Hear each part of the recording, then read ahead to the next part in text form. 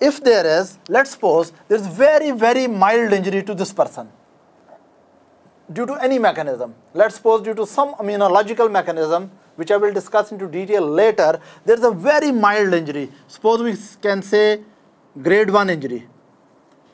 Grade 1 is not a medical term. I'm just, for explanatory purpose, I'm saying that let's suppose someone has in his glomerulus very, very minor injury.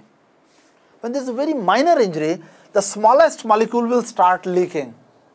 Now the smallest molecules are albumins. So what really happens, here is your albumin, here is your globulin, here is your fibrinogen. Now what really happens, that as soon as there is little injury, albumin start coming down into urine. And we say that there is albumin, urea, right? And because only albumin is selected to be leaky and globulin is not allowed to leak, so we also call this situation either only albuminuria, or we say patient has selective proteinuria. Is that right? When next time you come across a term selective proteinuria, it means that albumin is allowed to leak, but the damage is not enough to allow the globulin to leak. Is that right? So selective proteinuria is also a term which is used over selective proteinuria, right? So with grade 1 injury, right, or plus 1 injury, okay, make it simple. With plus 1 injury, right, which is very, very mild injury, you have only albumin leaking down. Now let's come across another patient in which injury to glomerular structure is more than the first case. And if injury to glomerular structure is more than the first person, let's suppose here is plus 2 injury. It means membrane will become more leaky. And this time, this patient will have not only albumin coming down, but this patient will also have globulin coming down. So albumin is there plus globulin is there, right? And this type of proteinuria is called, yes please, it is called non-selective proteinuria, right? Let me repeat it. If there's plus 1 injury, only albumin is allowed to leak, but globulin will not leak.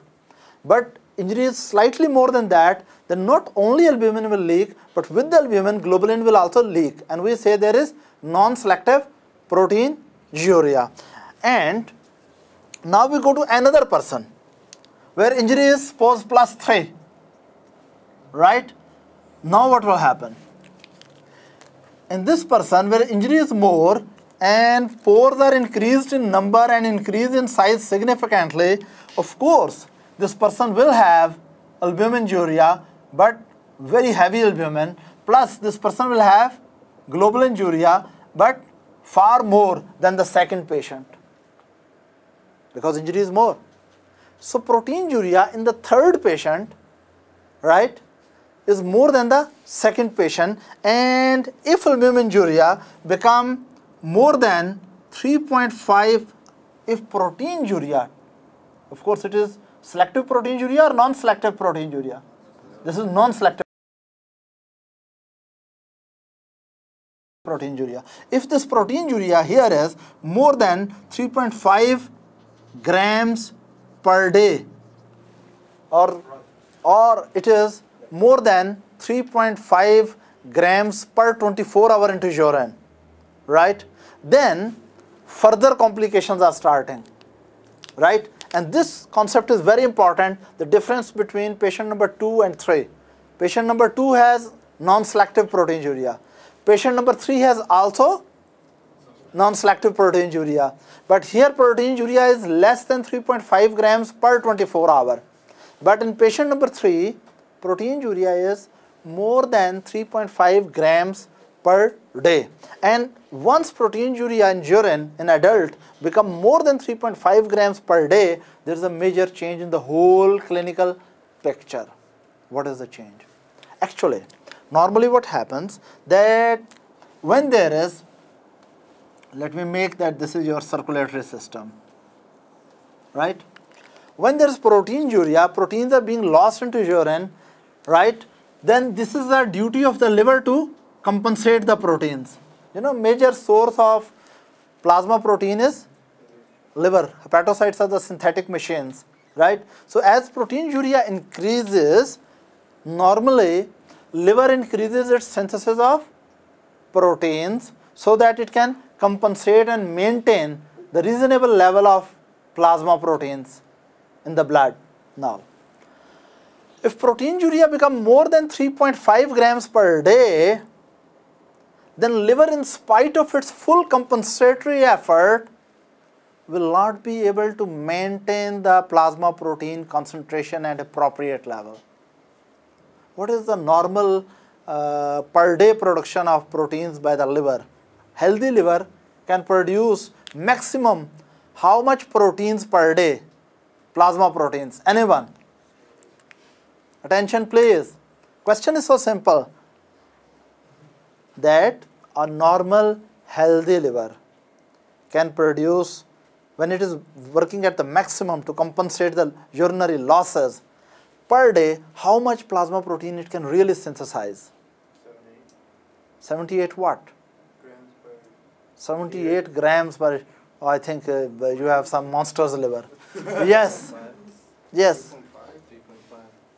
3.5. He tried to be logical, you know, because he thinks that if 3.5 is lost, or if loss is more than 3.5 grams, and then hypoalbuminemia develop, it means liver cannot compensate. So he logically thought out that it means liver cannot produce more than 3.5 grams per day. And there he is wrong. Medical science, like life, is not that simple. Liver can produce daily 10 to 12 grams per day proteins. Plasma proteins which can be produced by healthy liver, 10 to 12 grams per day.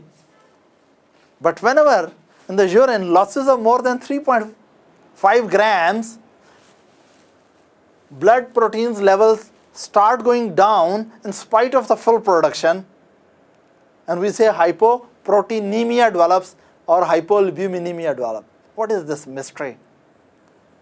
That only 3.5 is coming into urine and it is able to contribute up to 10 to 12 grams, but patients start developing hypoproteinemia. Who will solve this mystery for me? Isn't it mysterious? That from your pocket 3.5 is dollars going per day out, and you put $12 daily, but still your dollar level in the pocket is shrinking. What is happening to your pocket? Yes, do you have some idea? Well, maybe that it's not only albumin it's making a lot of different proteins. No, I'm right now concentrating about the plasma protein, which are mainly albumin and globulin. And here the losses are albumin and globulin. Anyway, I appreciate the way you thought it. He thought that 10 to 12 grams mean it is making many proteins, and out of them few are albumin and globulin. This is not the right answer. The reason being 10 to 12 grams per day, I'm talking about plasma proteins, especially albumin and globulin. I'm not talking about other coagulation factors and other complement proteins and other proteins. Is that right?